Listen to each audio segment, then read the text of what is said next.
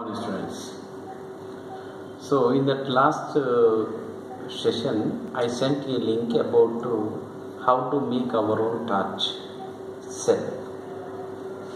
So in that, what did we do? We took two injection bottles. In that injection bottle, we poured sulfuric acid. In that caps of the bottles, we kept one zinc plate and another one is copper wire. So we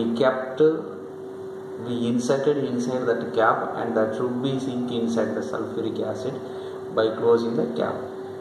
So one end of the zinc connected with the copper wire, the other end is zinc and copper wires connected to the LED. So by that the bulb can glow.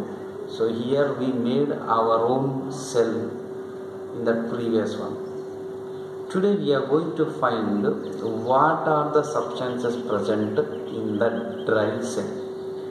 You know it very well. In our torch lights, we are using the dry cells. What are the components are there? How can it made?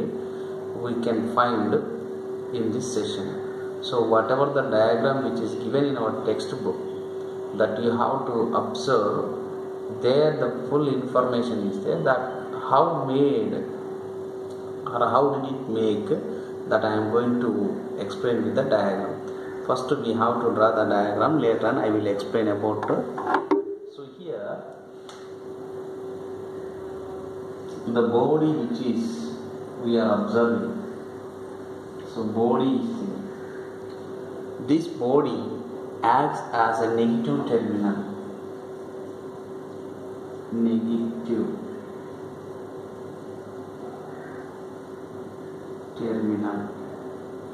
Acts as negative terminal. So here this acts as a negative terminal, but it is made up of zinc component. So what is given here? Container. So this is made with the zinc. It is a container. It acts as a negative terminal.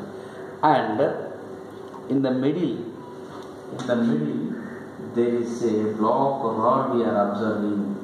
So this is called, what do we call it? It is a carbon rod.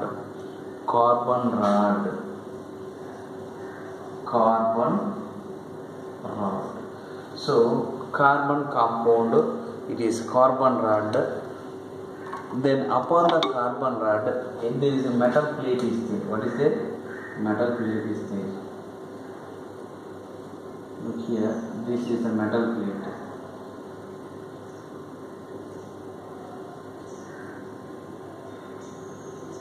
This is a metal plate. So this is a cap-like structure we can find upon that. This is metal plate. So this here, it acts as a positive terminal. It acts as a positive terminal. Look here. So around this, what is around this? Around the carbon rod, some of the carbon compounds are there. What are those? Carbon compounds. These are the carbon compounds. Carbon particles are there. These are carbon. What are those? These are the carbon powder.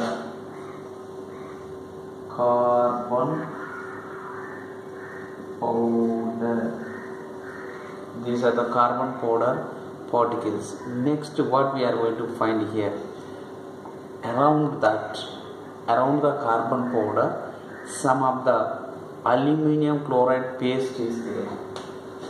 This is completely aluminum. So this is the aluminum. What is it? Aluminum paste is there. Sorry, ammonium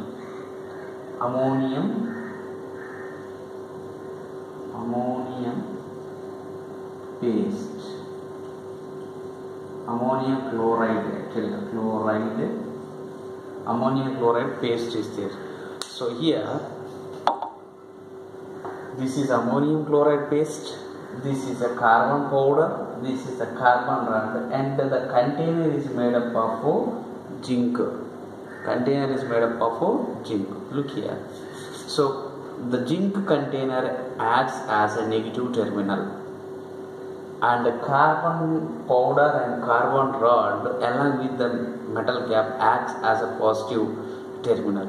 So here, due to this ammonium chloride paste and carbon rod, some chemical reactions occur, they produce energy. So this is a dry cell we can find in our houses. So what we are going to discuss, once I am going to read this one. A dry cell consists of container made up of zinc metal. So this is made up of zinc metal.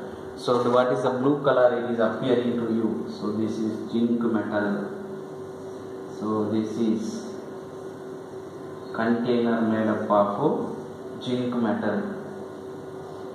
Okay, so this is made up of zinc metal. Next, what we are going to discuss, the container also serves as the negative terminal. So what they say here, negative terminal. Container acts as a negative terminal.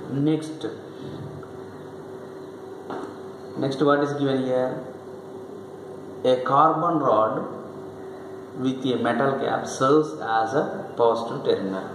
This is the carbon rod. Already I gave name and I showed here. This is black color. What is there? This is the carbon rod. This is a carbon rod. So this carbon rod along with the cap, this acts as a positive terminal. Then the carbon rod is surrounded by mixture of carbon particles and a chemical called ammonium chloride.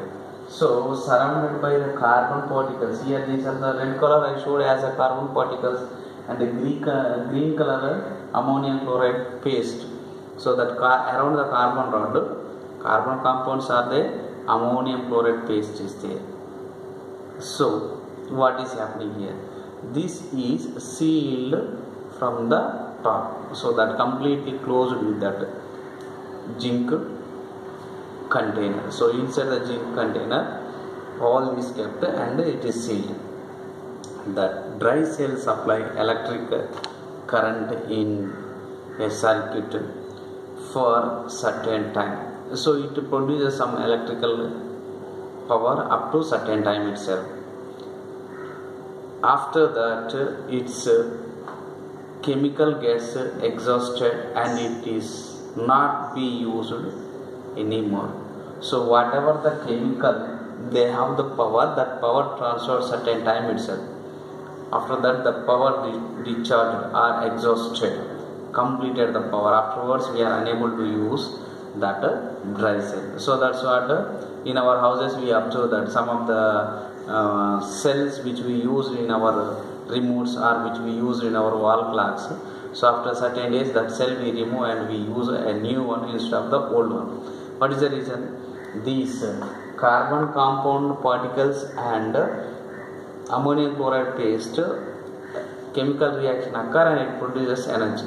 Whenever the chemical reaction stops, which means whenever the power completed in that, then that battery will not work. So we have to remove that and we can use a new one. So draw the structure of dry cell and explain about it. Means you have to write, you have to draw this picture and write about parts which are present in this.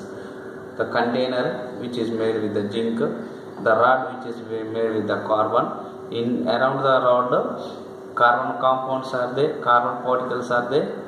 Upon that ammonium chloride is there. So upon the carbon rod, metal cap is there.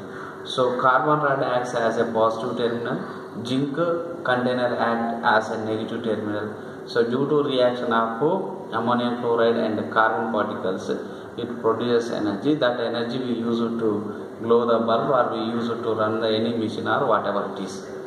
So this is about dry cell. You have to read the textbook and write about dry cell. If there is in our textbook the question you want to write, otherwise I will post to you what is the question which is there.